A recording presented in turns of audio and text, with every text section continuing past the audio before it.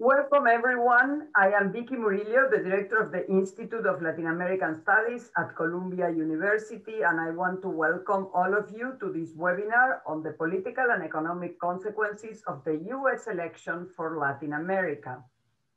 We have the pleasure of having for this conversation two outstanding panelists, Shannon O'Neil and Mauricio Cárdenas.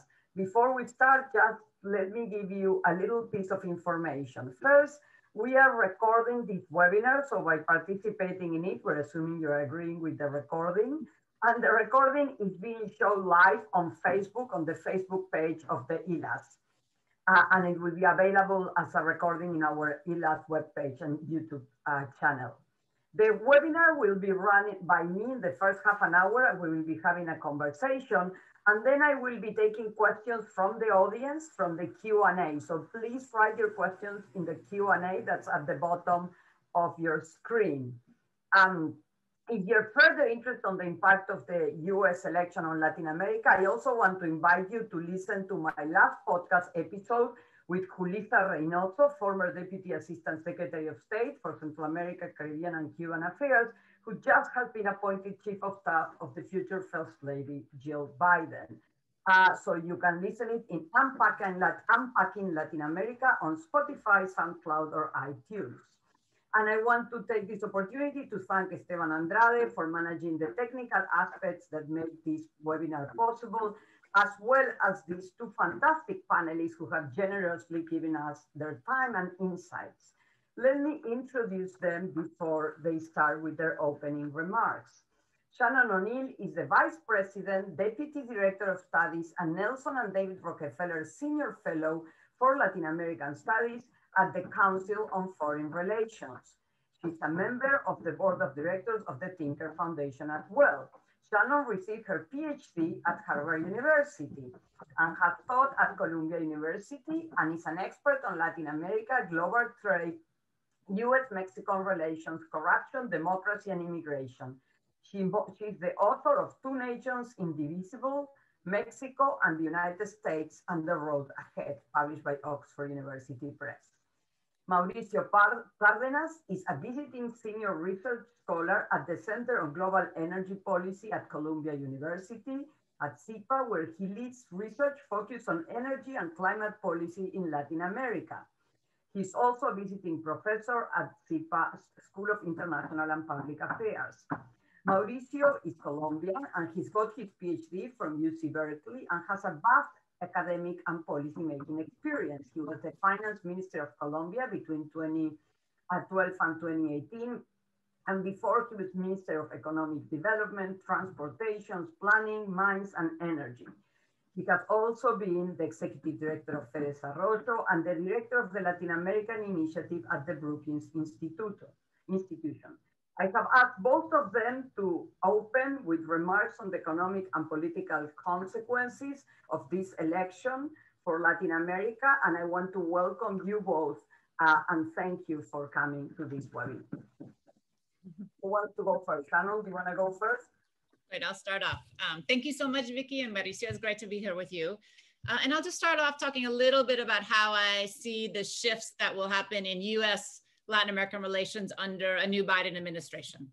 And I think one of the biggest shifts, political shifts, will be not just policy, but process. So we have seen 4 years of a US administration that's been very personal. It has at times been somewhat punitive in its policy, and it has been largely transactional. And it has also been run out of the White House. So this is not an administration that has used, what people call the interagency process, where you bring together all the different departments and agencies to have discussions about issues. It's really been guided by a very small team and sometimes just one or two people, often big decisions from within the White House. And so that way of doing things is going to change under a Biden administration. We're going to see a return of bureaucrats, of experts, of specialists, of people who actually know the subject areas and who are, at their assistant secretary level or whichever part, dealing with their counterparts on the other side and having a much bigger say in guiding policy. And so what that means is there can be more issues on the table because you're not dealing with just a couple of people for all of these different countries. And so I think we'll see a much broader type of relationship, though it may move a little bit slower because you're going through and you're consulting people in all different parts of the US government, much less the governments of the other countries. And so we may see just a bit more of a plodding process than we have had at times over the last 4 years, where things sometimes changed with just a tweet. So I think that's sort of the biggest shift we're going to see. There are going to be differences in the issues on the table too. Some of the stuff is sort of always in US Latin America relations, obviously differs by country and in the particular bilateral relations. But I do think Biden will have a number of priorities that are very different than what we've seen under the Trump administration. First and foremost will be the environment and climate change.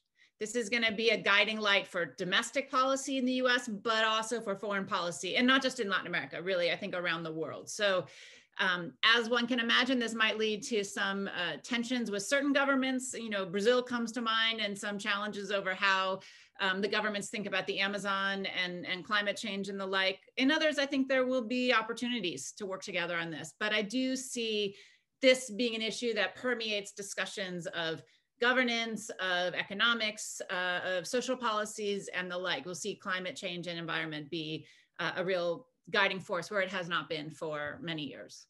Another issue you're going to see come to the forefront will be labor issues. This will be something, given the larger democratic positions that we'll see. It will be across the region.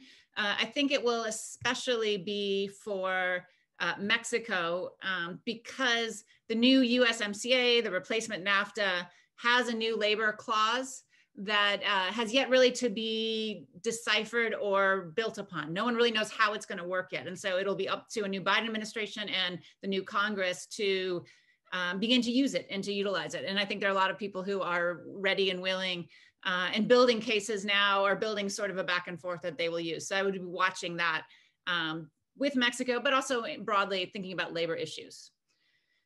Another issue I think we'll see come back onto the table, where it's been sort of marginalized over the last 4 years, are the issues of corruption and anti-corruption issues. This is something obviously that Latin Americans care a lot about. You know, just a couple of weeks ago, we saw Peruvians come out in mass trying to defend or protesting the removal of their president. Because of sort of back and forth charges of corruption, and the people removing him seem to have more charges against them than, say, the president who was on his way out. But I do think this is something that you'll see broadly across embassies, across interests in the United States, is an interest in this issue and helping reformers or getting involved in ways that would be constructive for more transparent and open governance. And then in general, you know, I think the issue of democracy, of democratization, of how to make governments more responsive, accountable, transparent, to reduce impunity, those kinds of things will be back in the talking points. And I think actually in the policies as well. It's something that the government will care about. And so it's going to be, again, a very broad agenda with lots of these countries in ways that we really haven't seen, I would say, over the last 4 years. And the last thing I would say is, while I do think that's going to be the agenda, what will be one of the challenges for a Biden administration is that the region in the last 4 years, I think, has changed pretty dramatically. And the issues facing the region have changed pretty dramatically. And so Biden and his team know the region quite well. He was the point person for the Obama administration on Latin America. He's visited many of these countries many times. But the region that he knew as a public official and is acting is not what it is today. It's a different place. And I'll just name a couple things to throw out there that we can have a bigger conversation about. So it is a region that is it's less democratic and more authoritarian than it was when he left office, when he was vice president. So you look at Freedom House data, and many countries have fallen into the partly free category. Some countries, Venezuela and Nicaragua, have fallen into the not free category over these last 4 years. And so you're going to be working against this democratic erosion, sort of the rise of populists, the restrictions on the press, on civil society, obstacles to opposition political parties and the like within the electoral systems. That's something that is going to be different, or at least the magnitude will be different than the last time he was around.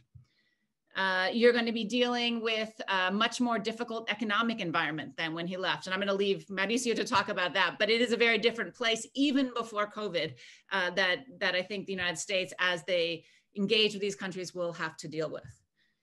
You're going to deal with a much greater stress from migration.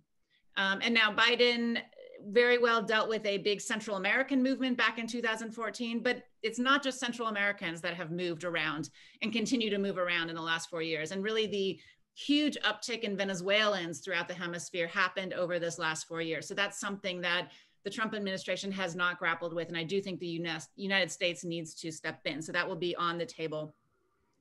And then I think some of the issues that he'll want to bring back, things like anti-corruption issues, are going to be a lot harder this time. And in part because the institutions that the United States had supported in the past, some of them are gone.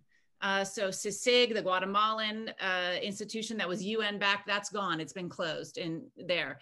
MASIC, which was a OAS backed one that was for Honduras, that too has been shuttered earlier on this year. So some of the advances that we saw on the corruption side and the cooperation we saw, for instance, between Brazilian prosecutors and judges and the Department of Justice in the car wash investigations and with Odebrecht and the like, those things are somewhat discredited in some ways. And so I think it will be something that the US will want to bring back, but I think it's going to be harder to restart that agenda than many would hope. So overall, you know, the mantra of the campaign for Biden has been Build Back Better. I do think he'll continue to use that both in the domestic space, but I think we'll see it also in the international realm. And for Latin America, the Build Back Better in terms of the relationship will be the guiding light, but I think the fundamentals are much weaker than when he last left. So I think it's going to be somewhat of a challenge for him and his team. So with that, I'll turn it over to you, Mauricio. Thank you, Shannon. That was fabulous. Mauricio? Well, let me start by thanking also Vicky, you, for this very kind invitation, very timely. I think this is the first event I've seen on what the Biden administration would mean for Latin America. I'm delighted to be with Shannon. That I am sure I will agree with most of what she says, because I have followed you throughout the years, and I always find that your analysis of the region is quite spot on. Let me start by saying that I've seen a number of transitions throughout my life in US administrations. And I think the expectations before the actual change in government are always higher than the delivery. So let me start with that word of caution. I was at the Brookings Institution in 08, 09, when there was the last change from a Republican to a Democrat administration. And many things were thought that would change. And I think there is some inertia in the relationship between the US and Latin America. And I think that's going to happen again. So just to moderate a bit the expectations. Having said that, I think there will be a very important change in tone, mainly because the Trump administration has used a very negative agenda in its relationship with Latin America. It's been about illegal migration, building a wall. It's been about drugs. That's mostly the relationship with Colombia. And it's been about something that is very unique to the Trump administration, which is to use the threat of trade sanctions. The idea that if you don't do this, we're going to renegotiate your trade agreement. And remember that many countries in Latin America have free trade agreements with the United States. And I think they spent the last 4 years fearing that one day there will be a tweet saying, next week we'll start renegotiating the FTA with Peru, with Chile, with Colombia, with Central America. So that tone is going to change. And also, not just because of the new administration, a new party, but also because of the new circumstances. We're in a crisis. The world is in a crisis.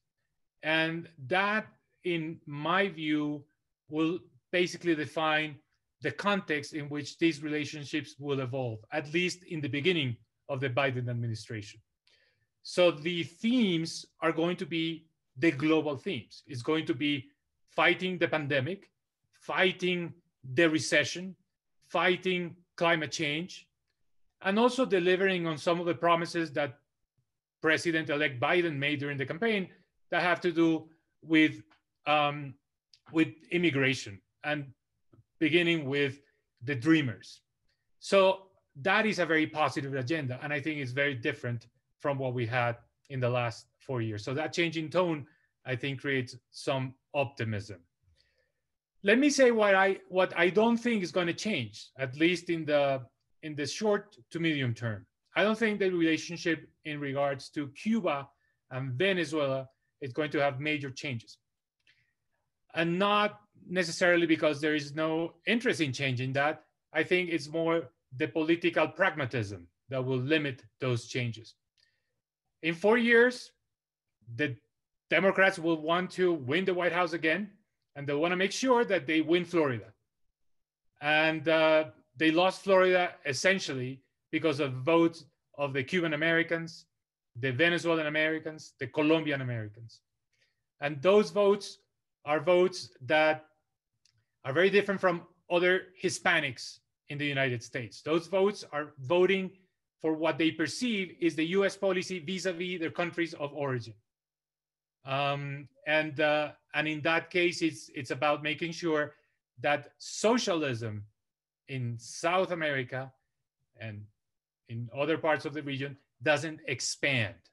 So that's the concern. So that vote will basically make sure that there will be no change in the short run relative to, for example, to politics related to the initial opening that there was with Cuba.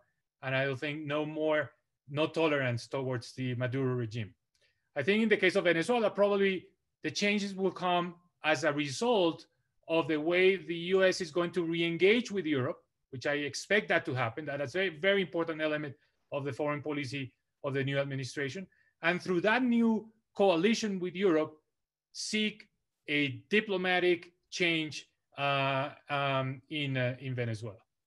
Let me finish these initial remarks with what you wanted to hear most from me, which is the economic issues. So one of the key issues here is the recovery post-COVID and the capacity of Latin American countries to have adequate financing for that recovery. I think in that area, the new US administration will introduce changes. I am under the impression that, for example, this conversation that has been taking place over the last year about the possibility of the IMF issuing a new wave of special drawing rights, SDRs, which is essentially printing money so that the member countries of the IMF have access to that pool of funds, will probably move forward. If you read, for example, the letter that Larry Summer sent hypothetically to the new Secretary of the Treasury, that's one of the things that he recommends. And that will benefit Latin America, as will benefit the world at large. And there will be also the issue of the Inter-American Development Bank under its new management. It's been most mentioned, especially by the new president of the IDB, the need of a capital increase at the Inter-American Development Bank. That, of course, will face hurdles, especially from the US Treasury, which I'm sure will look at the alternatives, where to put the resources for foreign aid. I'll probably look at Africa and look at South Asia. But that's going to be an important theme. I don't think necessarily for 2021, maybe 2022, I think the IDB has enough capital to continue its lending at the current level for one more year. But then it's going to be a big theme in the relationship with Latin America. And I think President Biden will have a lot of pressure from his counterparts in the region to make sure that the IDB is adequately capitalized. So I don't think we'll see that soon, but we'll see that once the administration has settled and once the more pressing issues in the domestic agenda are dealt with. So I'll stop there and happy to take your questions and comments, Vicky. Thanks, Mauricio. That was fantastic. Both of you were great. So let me start with a question for Shannon that you might take in, and then I will get to a question to you. And to the audience, please write your questions in the Q&A, and in the second part, in the second half of the hour, I will be taking questions. So Shannon, you have written recently a piece about the implications for Mexico of a change in the administration. suggesting that Trump has been very nice to López Obrador and only asked him to close the border, but otherwise doing whatever López Obrador wanted, more or less. I'm exaggerating, but it does seem that way, given that just 2 days ago, a Mexican general who was a former defense minister in charge of a drug cartel who was in prison in the United States for this reason was returned, was returned to Mexico with the charges dropped by the U.S. State Department, the U.S. Justice Department. And you just mentioned also in your remarks that labor was also going to be an important part of the agenda. So how do you see, in particular for Mexico, which is so tied to the United States, the relationship under a Biden administration? Sure. Well, I think some of the things I was talking about are going to be a really big change for Mexico. And Mexico, of all the Latin American countries, has been most guided out of the White House, right? The relationship first, before this administration, in the previous Peña Nieto administration, the Finance Minister Luis Videgaray was very close with Jared Kushner during the campaign, Trump's campaign, and then later on when he was president. So policy was made between the two of them. And then once we had a new administration, AMLO administration come in, the foreign minister, Marcelo Ebrard, sort of took that position, and the two of them really made the policies between the two countries across the board. And so that is going to change, right? You're going to have all the different departments. I mean, the relationship between the United States and Mexico is so rich and broad that there are literally dozens of different departments and agencies that are involved in Mexico. Many have representatives in the Mexican embassy in Mexico City, and look for their counterparts and look to do policy. And a lot of that process has been stopped or at least slowed over these last 4 years. And so I think you're going to see a revival of that. So that means, assistant secretaries talking to subsecretarios in their particular areas to hash out details of commerce or agricultural policy or water policy or environmental air policies or border issues or customs forms or all sorts of things. So that return to, institutional normal in many ways, I think, is going to be good for the relationship. But there are going to be challenges. One of the challenges is going to be just capacity. One of the things on the Mexican side. So one of the things that AMLO has done, López Obrador, the president, has done over the last 2 years is reduce the size of the bureaucracy of the civil service. And also, put in measures that really weeded out a lot of the technically oriented folks or people who had a long history there. So he passed a law, for instance, that says if you're a public servant and when you retire, you cannot work in an area, a conflict of interest for you to work in an area that touches on your expertise for 10 years. So that basically means only people, this is their last job, or you need to leave the government if you want to work somewhere else. So you've seen really an outflow of folks. So one, the Americans are going to have a hard time finding partners and people to work with on the other side. So I think there's going to be some tension there, and just capacity. The other tension is going to be that I think a lot of the issues the United States wants to put on the table, Mexico's not really interested in, and particularly López Obrador is not interested in.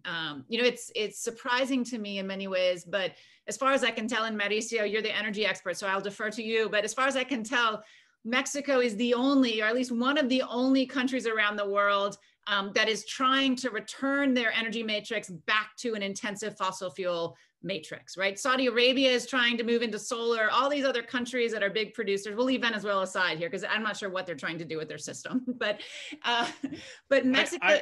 Let me tell you, I thought you were going to say that Mexico is the only country that could comply with the OPEC quota by doing nothing because they just lost that production, so they couldn't produce it. Well, that too, but working to move back into a much dirtier future energy matrix for the country.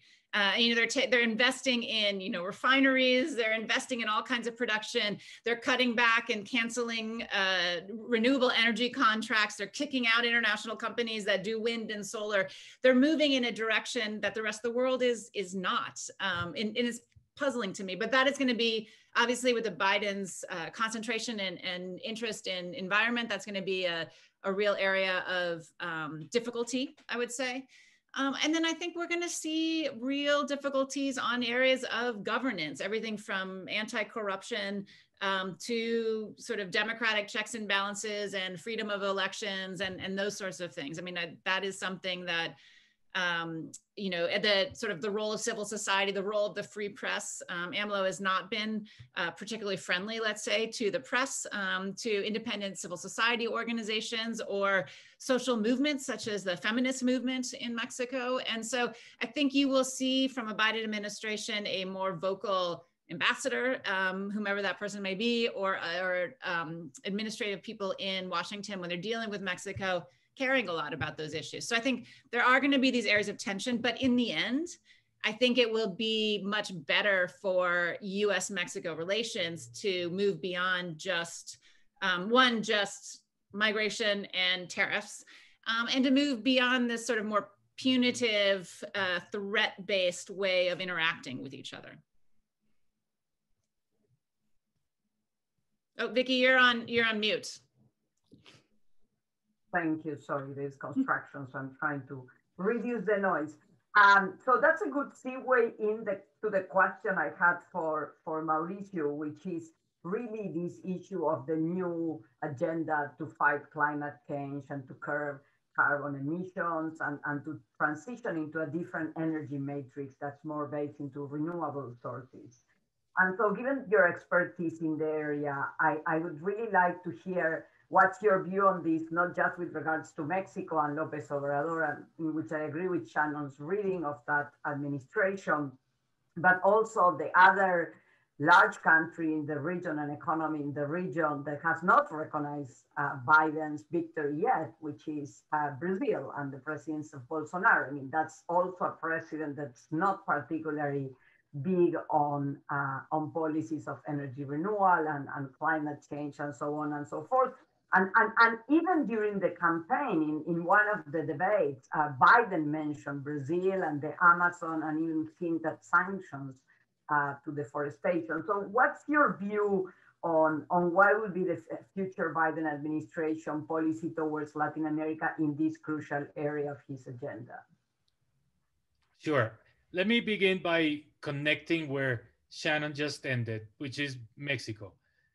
I think we're going to see, as part of that reapproachment between the United States and Mexico, we're going to see a much more engaged U.S. administration in making sure that the contracts that were signed during the Peña Nieto administration with many American firms to implement projects in the renewable sector, wind, solar energy, new pipelines, are actually completed.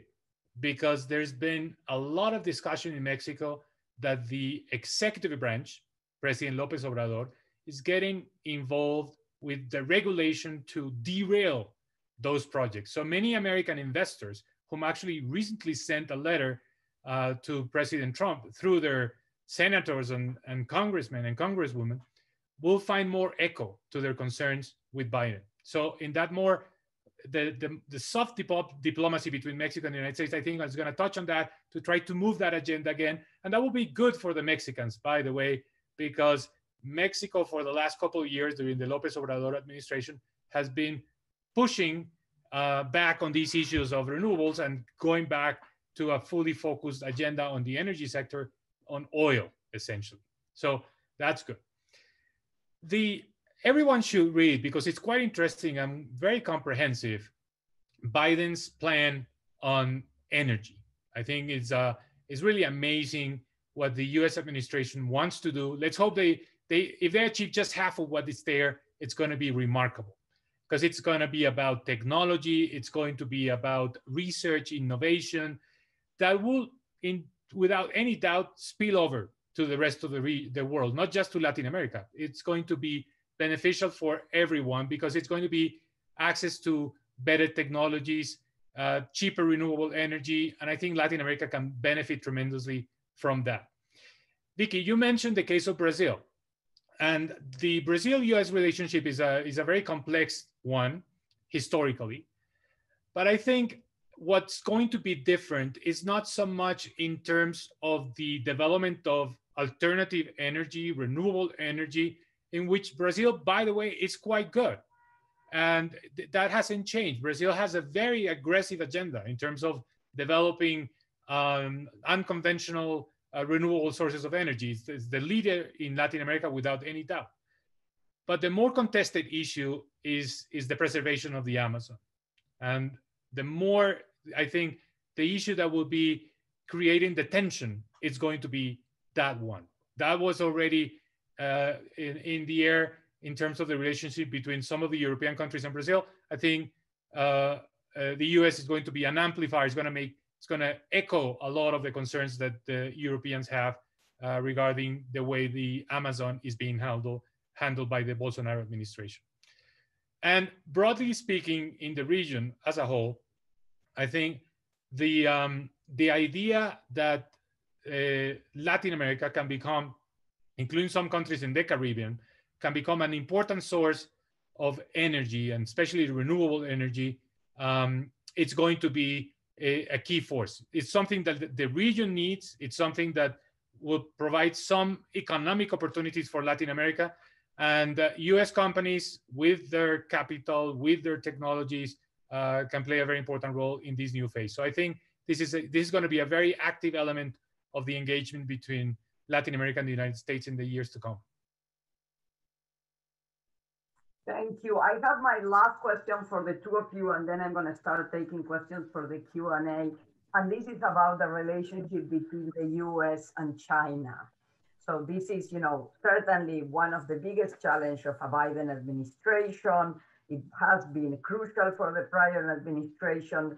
During the Obama era, it seems that the strategy was containment, the TPP, that then United States dropped out of it, looking for allies in the Pacific. There's a high dependence on global commodity chains that are based in China.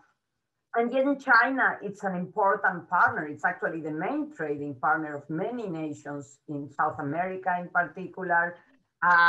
It's also an important investor in many nations in natural resources. It's also an important creditor of a few countries, such as Ecuador, Argentina, and Venezuela. So certainly China has its footprint in the region. And it seems that whatever it does might affect the policies of the United States on labor, on trade, on relationships towards the region. So how do you see this rivalry between the US and China affecting the relationship between the United States and the region? And do you think there's any country or group of countries that might be particularly affected by this? Shannon, do you want to take it first, and then Mauricio? Sure. Well, what's interesting is the animosity or the hostility between the United States and China, that I don't see changing with the change in administration. I mean, you look at the Congress, there's a bipartisan wariness towards China. Now, different people believe that you should deal with it in different ways. I don't think the Biden administration will do it with punitive tariffs, and that won't be the approach. But I do think this overall understanding, and not just on the economic side, but the national security side, that there are some threats to the United States and to its system from China. There's technology threats, there's worries about espionage and those sorts of things. So I think we are going to see an ongoing tension as we go forward. So that, setting the groundwork for that, and then what does that mean for Latin America? The other thing that I do think we will see, and this does pertain at least to some countries in the Western Hemisphere, is, if you look, Biden has a whole supply chain platform, right? How he's going to deal with this. And China's a big part of that. And a lot of that is pretty forward leaning for the US government. So there's a lot of Buy American clauses. There's a lot of wanting to use what they call the DPA, the Defense Production Act, which is sort of the US ability to buy capacity or go out and buy lots of contracts to get people to make stuff here in the United States. Now, lots of countries are talking about this in, say, health products, protective equipment or ventilators or other things because of COVID. But I think you're going to see a real expansion there of rare earth minerals, of other kinds of commodities and the like. And, I think one of the areas you could see cooperation with Latin America is not just Buy American, but could it be Buy Western Hemisphere, right? And so the easiest there is to look to US neighbors, right? Could it be sort of Buy North American, right? If you're trying to bring rare earths away from China, Does it have to be in Minnesota, or could it also be in Jalisco? Or could it be in Manitoba, right? Could it be somewhere within your allies rather than having to be at home? And there's lots of benefits to bringing things not just geographically concentrated, but some sort of diversity. And so, you know, NAFTA or USMCA is a good place to start, but the United States has free trade agreements with lots of countries in the region. And so I think there are allies there. You know, perhaps you could see sort of a Western Hemisphere move as they encourage strategic sectors, and particularly sectors that are strategic for what are deemed national security concerns for the United States. Some of that could come back to the hemisphere more broadly. And so you could see some allies forming in making sure strategic goods are available to everyone. So I think that's one area where you might see some advantage. In terms of China's involvement and how the United States may react to that, you know, I think you're already starting to see this, and I don't expect this to change with the Biden administration, and worried about Chinese technology and particularly Chinese technological infrastructure forming the base of various countries. So Brazil next year is going to auction its 5G. Is Huawei going to play a big part of that, and are they going to win it? That's going to be a big concern, I think, for the Biden administration. And frankly, it may be a concern given that one change in tone, I totally agree with Mauricio on that. But another change is actually looking for allies again. So we've seen divides between Europe and the United States on a lot of issues in the last 4 years. But you've started to see European countries, the UK led off, taking Huawei out of their systems.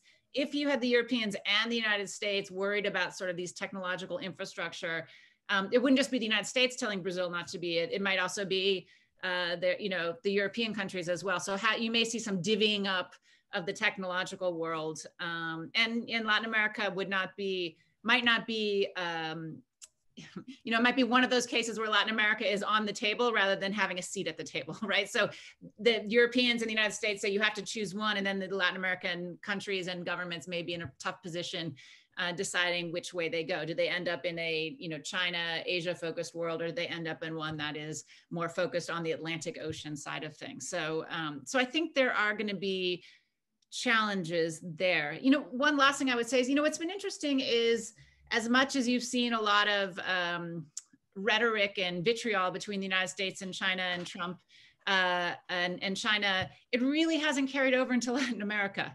Yes, you've seen a little bit on Huawei, but other than that, it was not part of the policy really, right? We did not see a lot of bravado nor real policy to try to keep China out of Latin America, except some passing references here and there, but it wasn't a concerted policy. So if anything, I think we may continue that, but it may become a little bit more systematic, which is back to sort of institutionalizing the relationship, but a little bit more systematic with a US interest vis-a-vis China in the region.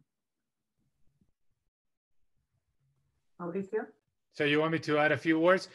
I subscribe to what Shannon said. And let me just reiterate that I don't think that with the change in US administration, there'll be a significant change in the US-China relationship. I think that relationship is going to continue to be characterized by tension, rivalry, and of course, it's going to be about protecting US jobs, protecting US corporations. It's going to be about reshoring, bringing back some of those activities that left the United States and went to China. And I think there's another argument now for that, which is national security.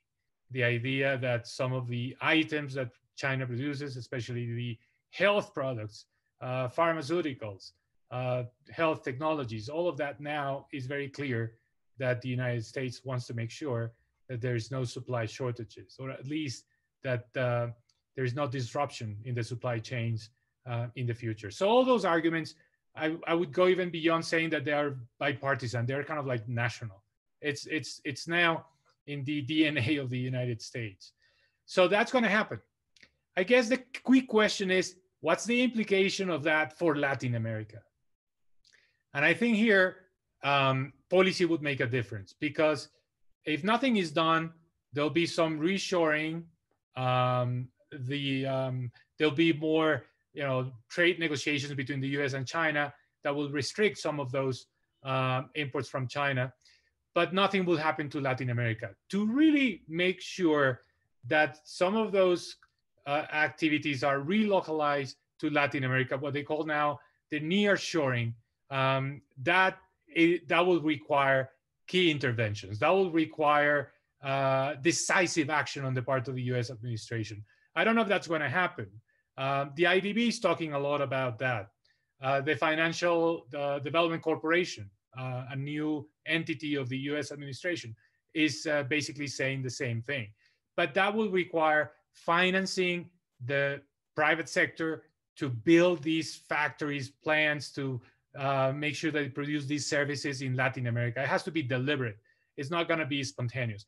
I don't know if the Biden administration is going to engage into that. That will require an extra effort. It will be fantastic for Latin America if that happens, but I don't think it's assured. A lot will have to happen before we see that in reality. The other element, and with this I'll finish, is Chinese investment and Chinese lending to Latin America. Is the US going to discourage that? I think at the end of the day, this is going to be the key argument for increasing the capital of the IDB. Congress in the United States is going to be receptive to the idea that unless the IDB is capitalized, the lending and the influence that comes with the lending to Latin America will come from China, not from Washington. And I think that argument is going to be very powerful in making sure that the IDB has more capital at a time when it's going to be difficult to raise capital for the international financial institutions because there'll be pressures from everywhere in terms of additional expenditures. But then my question is, with the tensions with China, between the US and China, will that result in something positive for Latin America? To me, there's a big question mark around that issue. Thank you, Mauricio. And I'm going to take one of the questions that leads to you and also add an aspect that I think Shannon could talk about. So the question is, what are your insights about the macroeconomic situation of the United States and how it's going to affect Latin American countries? So, and this is both in terms of the demand, of products. I'm thinking also in terms of financing, if you think of Wall Street and the competition that the Treasury is for financing around the world. And here, I really want to emphasize the trade integration, especially of Mexico and Central America with the United States. And so you could think of these macroeconomic conditions as also be drivers of migration flows. So I wanted Shannon maybe to speak at that aspect. I lost you momentarily. Oh, that I wanted to say, what is the macroeconomic condition of the US? Yeah, how is that going to affect the region? And to Shannon, how is that going to affect migration flows, in particular from Mexico and Central America that are so tied to the United States? So let me give you a quick answer because the question for Shannon is harder. But let me give you a quick answer. The US economy is doing remarkably well, relatively speaking. Given the pandemic and given what's happening in the world at large. I think the US economy will do even better because very soon there'll be a very significant stimulus package. So we're going to see the US economy growing at healthy rates, and that will have a spillover effect over Latin America. And I think that's the first message that the Biden administration will tell Latin America. There'll be more cars being produced in Mexico, and eventually commodity prices will go up again. Goldman Sachs just put out a report saying that they expect a new oil boom. Can you believe this? That oil prices could go up to $65 per barrel next year, based on the fact that people have more cash because they're getting the transfers from the government, not just in the US, but everywhere in the world, especially Europe. And that creates more demand for energy, and that there will be an increase in commodity prices, which will be very good news for Latin America. So the spillover effects of the recovery in the United States are certainly something that will be very welcome in the region. I think that will be the first item in which the Biden administration will concentrate. Yeah. No, I agree. And I think the United States, I think we're headed for some dark months ahead, both physically and metaphorically, but there are vaccines on the way. And once we get to that again, I think the United States economy has a real resilience and we'll see an impressive growth. That said, on the migration issue, I actually do think the next 6 to 8 months is going to be pretty dire for the United States and a huge uptick in migration. In fact, I think this could be one of the first domestic crises of the Biden administration is a flood of people at the U.S. southern border. There's a few reasons for this. So, one is just the economic devastation of COVID, right? It's hit Mexico, it's hit Central America, it's been incredibly difficult. Two is that you have seen increasingly dire consequences from climate change, many of them, but particularly in Central America, right? You've seen droughts, you've just seen 2 hurricanes just back to back, displacing 400, 500,000 people. So a lot of people are already on the move. And the idea is, would they keep on moving? You still have difficult levels of violence. You still have, weak governments. You still have all those other kinds of reasons why people left in the first place. And you started to see caravans moving for all that mixture of reasons. And then I also think you will have people thinking with a change in government, you no longer have such a punitive rhetoric coming from the White House on migrants, and you have a bunch of coyotes, right? The people bringing migrants up who are saying, now's your moment to come, right? They've been out of business, or their business has been quite slow for several months. And so now they're trying to make money. And so moving people is the way that they're going to do that. So I think we are going to see a movement. In fact, actually, since April, the numbers of Central Americans and Mexicans arriving at the southern border has been increasing. And this last month in October, they're back up to rates of summer 2019, which was sort of a high point. So, or at least in recent years, high point. So I think that is going to be really a huge challenge for the new administration, and one where the migration system, the migration court system, all of that has deteriorated under the Trump administration. So I think it's going to be both the domestic teams are going to be working on that, but then also the foreign policy teams. And, what we likely see rolled out over a couple of months is, one, how do you keep people at the border in a more humane way than has been in the past, right? We're not going to see kids in cages. That's not going to happen again. But how do you manage those flows? But then 2, how do you put back in some of the structures that you saw in 2014 by the Obama administration, where if you want to apply for asylum from Honduras, there's actually a place in Honduras you go to apply to asylum. You don't have to go all the way through Mexico to get to the southern border to do so. So I think that's going to be, frankly, one of the biggest challenges, domestic and international, for the new administration, until this economic stimulus and growth kicks back in and that filters down. Okay, there's a bunch of questions that are on countries we have not touched upon. So I'm going to mention some of them, and you tell me who wants to take them. So we talk about Brazil, but there's a question on Argentina. How are they going to agree with the IMF? They seem to insist on isolationism and hoping that China could provide investment. And so I guess the US is an important player, and Argentina was benefit by the good relationship it had with the US in the prior administration in getting access to the IMF funds. So in general, Mauricio argued the IMF is going to play a good role, but maybe you can say something about Argentina. Then you mentioned Guatemala and Honduras and the situation of people coming here.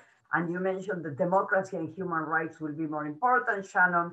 But somebody asked here, would the Biden administration have recognized Juan Orlando Hernandez's re-election in 2017 with all of the fraud accusations? Would Biden even cut military and police aid to Honduras? So how that would play? And then I'll come to other countries that are on the list. If I could say, may I speak first?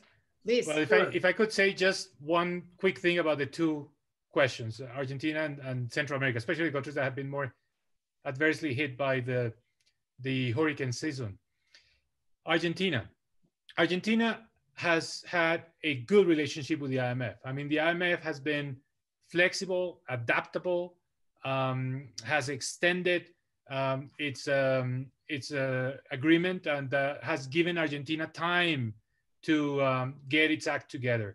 I think what's remarkable about Argentina in a negative way is how devastating the pandemic has been. It's kind of like the outlier in the region. And that helps me connect with an issue that has to do with the Biden administration. We haven't talked too much about multilateralism, but I think the one phrase that President Biden will not pronounce is America first. He's going to be more engaged with the world in general, with the idea of the global public good. And that to me means helping the world through the WHO figure out a way to get out of the pandemic, including, for example, the supply of the vaccine. This idea that the vaccine will come first to the United States and will not go anywhere else unless it's been administered to everyone in the United States. I don't think that's a reasonable approach. And I think Argentina can benefit a lot from that multilateral attitude towards health. Same concept applies to Central America. What we're seeing in Central America is these two hurricanes, back to back, ETA and Iota, basically telling us climate change is having devastating effects. And that reflects, as Shannon said, in migration. People that are coming to the United States are coming because they're being pushed by the lack of access to their land. They cannot produce in the agricultural sector. Basically their farms are being destructed. So climate change is a key issue. So I sincerely hope that one of the first decisions we're going to see is the US back into COP21, the Paris Accord, President Biden pushing not just for the compliance with the Paris Accord, but especially with the concept of net zero emissions by 2050. It's in the energy plan. And that, of course, will have an impact on other parts of the world, including Latin America, that I'm sure also is going to be motivated by the fact that the US is behind these agreements. So that will have an impact, a positive impact on the part of the region that is being most impacted by climate change, and that is particularly Central America. Yeah, on Vicky, I'll leave to you the Argentine politics about whether whether the government can come together and find an agreement with the IMF that the rest of the world can sign on to. I think the United States is open to that, but the track record on how it went with the private sector investments, at least in the markets, doesn't look so good. So we'll see how they can go in the quasi multilateral markets, right? On Honduras, it's interesting. I will say that one thing that we saw under the Trump administration was both CICIG, which was the Guatemalan anti-corruption investigatory body, and then MASE, which was the Honduran one, were both killed were shuttered by their respective governments.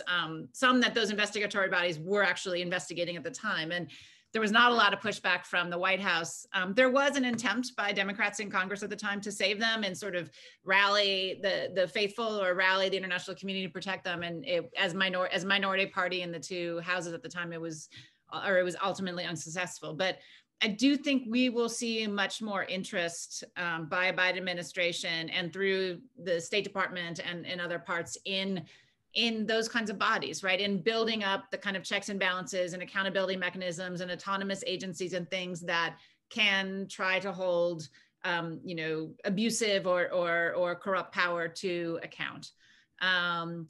It's hard for me to imagine, a President Biden or anyone in his administrations wanting to shake hands or invite to the White House someone who has, allegations of drug trafficking against them in U.S. courts and by the Department of Justice. That seems to me a bit far-fetched. So I doubt in terms of, Honduran's leadership, but it's unfortunate. And as you think about how do you improve Central America? How do you make life better there for people? So when they're making their individual decision whether to stay or to go, more of them decide that they can stay, that's an option. And, you need good leadership to do that. And unfortunately, Honduras is a country that does not have that at this moment. Thank you, Shannon. And we will have the Summit of the Americas next year in the US, so that hypothesis will be tested. There's tons of questions on Venezuela, and I know Mauricio already said that he doesn't expect any policy change.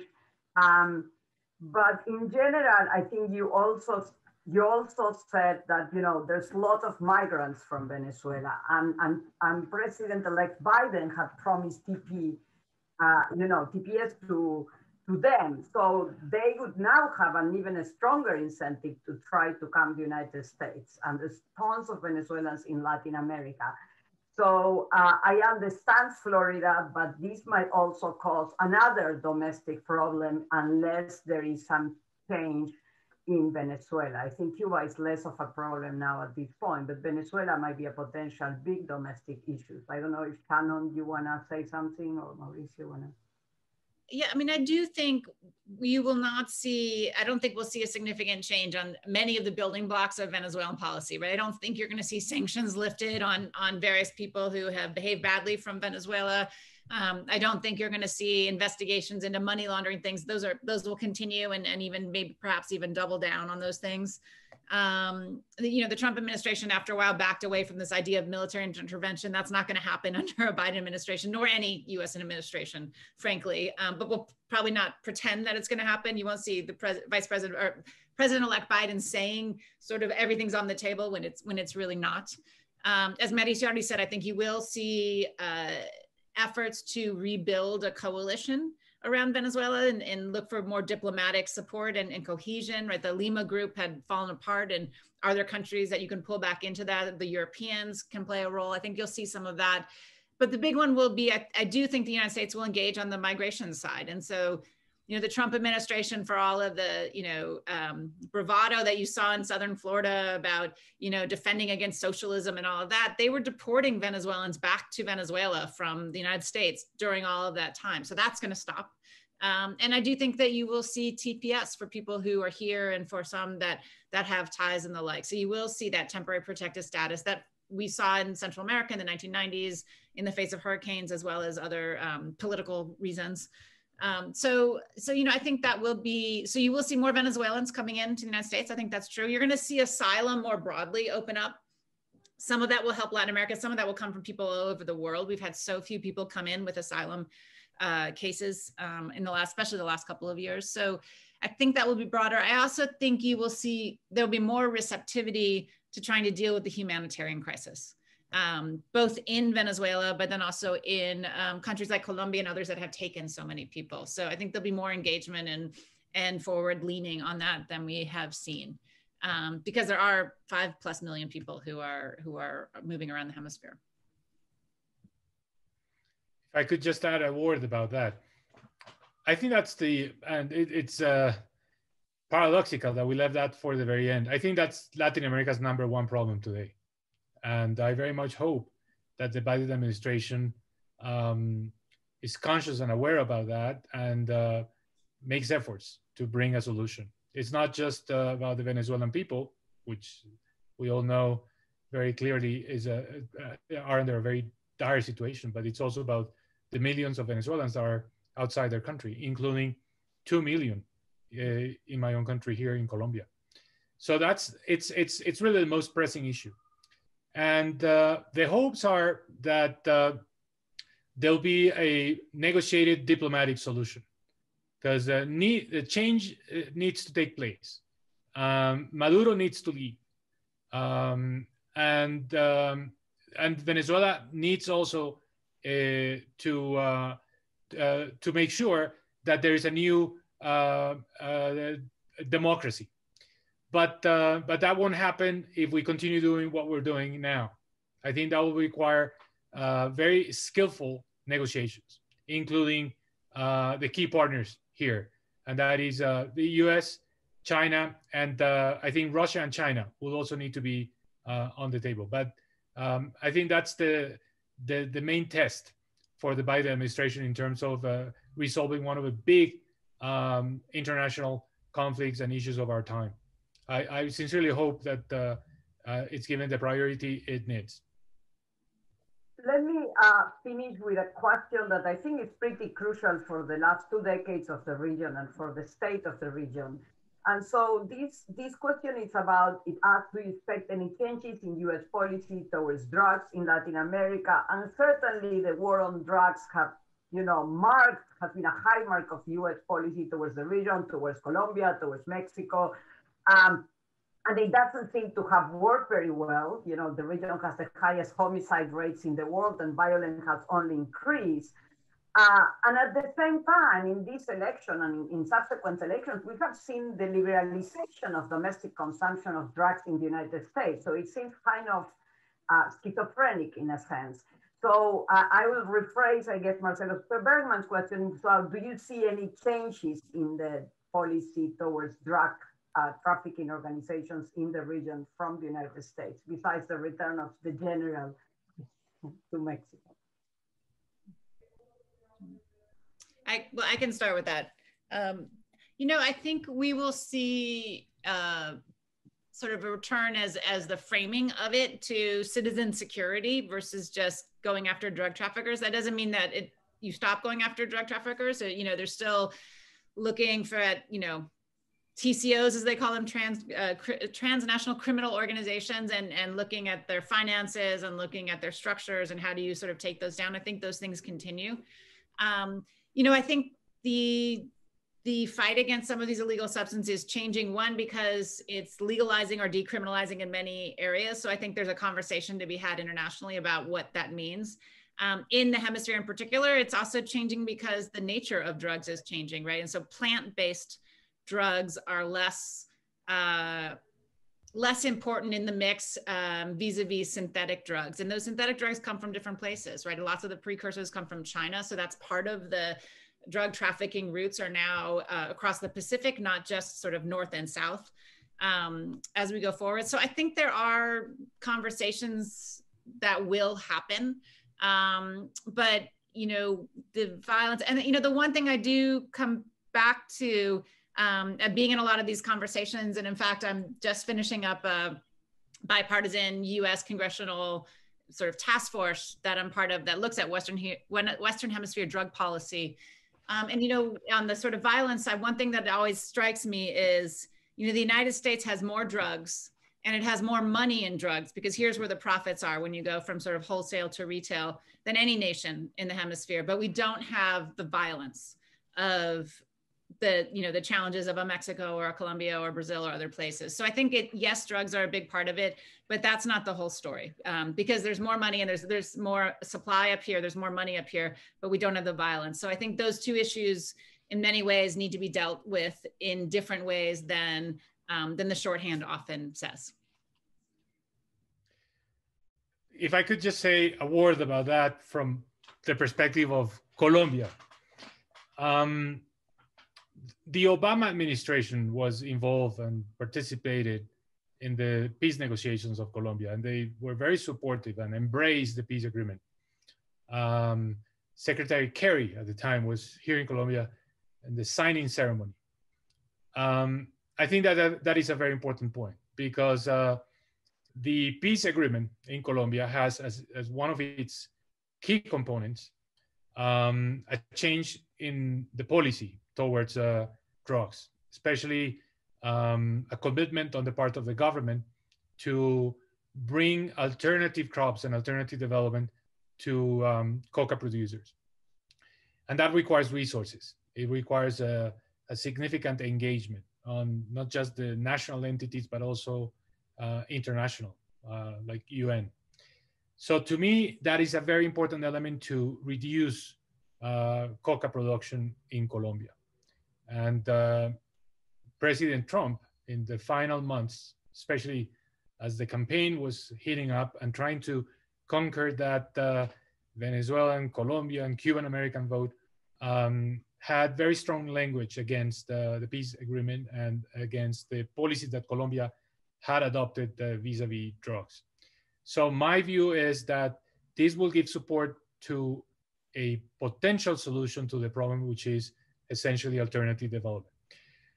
Where I also see change is in US domestic policies vis-a-vis the drug criminalization. I think one of the topics, and we heard that over and over during the campaign debates, the presidential debates, was the fact that the US prison system was overcrowded. And to me, that means that there is interest in some changes in the criminal code to make sure that some of these offenses are not necessarily punished by jail sentences. So my view is that that will have an impact, but more on the domestic US policies related to the way this has been criminalized in the past. Thank you, Mauricio. Thank you, Shannon. I'm really thankful to you for, a fantastic conversation and the answering to all the responses I had the time to ask. I'm sorry for those of you whose questions I didn't get to, but there were more than 200 people that attend the webinar.